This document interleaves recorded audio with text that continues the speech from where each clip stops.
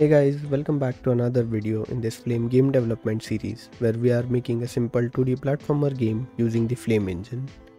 In the last video, we added code in the player class to handle key inputs and collisions with platforms. So now the player character can move around in the level, but as you can see, right now the player can very easily get out of the level, and I would like to somehow restrict player within the bounds of this current level. Also, if I switch to level 2, you can see that the camera does not actually follow player character. As a result, we are not able to see the right side of this level. So in this video, I'll be fixing both these issues.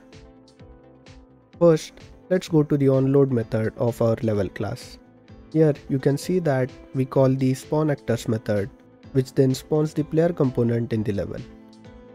So to make the camera follow this player component, I'll call a new method after spawn actors named setupCamera. Now let's define this new method. Here, to access the camera, we can use the gameRef, and on this camera object, I'll call the follow component method. Input to this method can be any position component. In our case, this will be a reference to the player component, which gets created in the spawn actors method. So to get access to player component in setupCamera, I'll replace the local player variable with a new late member of type player.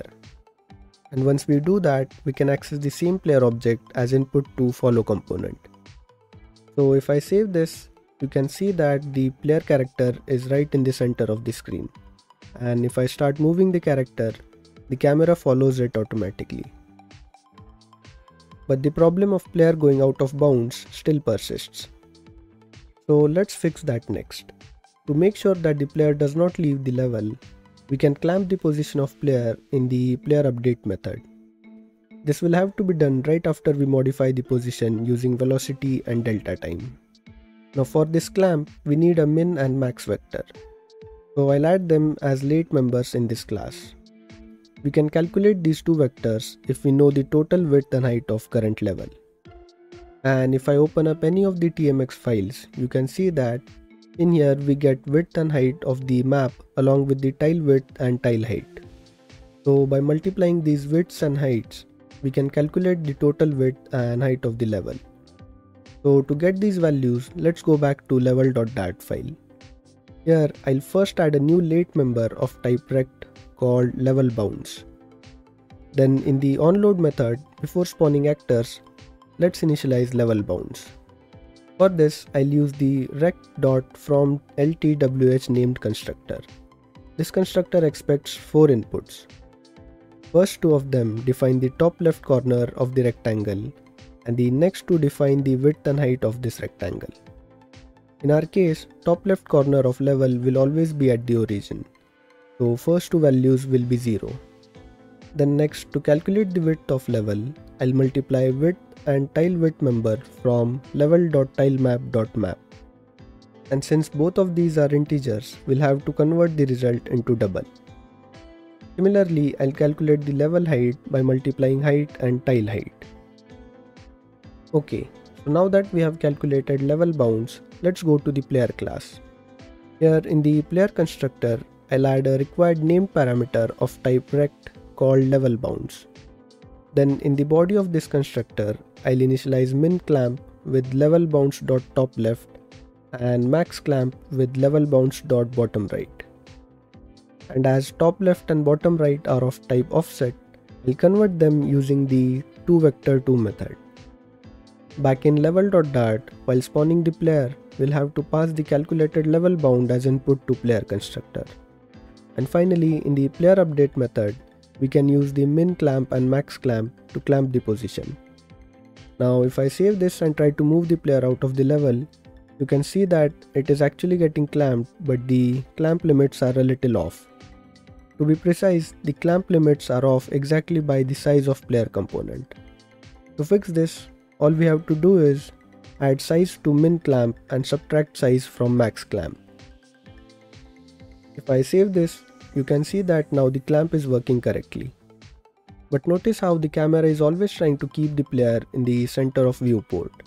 As a side effect of this, when player is near the edges of level, the camera shows a lot of empty area outside the level. This does not look good.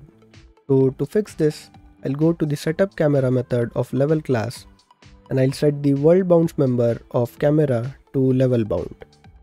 Doing this will make sure that the camera stays within the level bounds. And in the game, you can notice that we don't see any of the empty areas as before. Now, one weird thing that you might have already noticed is, when the player changes direction, the camera just rapidly snaps to a new position.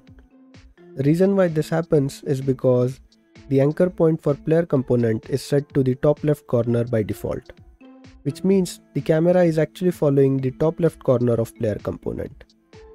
So if I set the debug mode for player to true and then try to change the direction of player in game, you can see that because of the horizontal flip that happens around the center of player, the top left corner changes its position instantly, and this causes the snap. So to fix this, we can just set the anchor property of player component to anchor.center while spawning. This will make the camera follow center of player component, which does not change when we flip the component around its center. And as you can see in the game, now we don't get the sudden snap.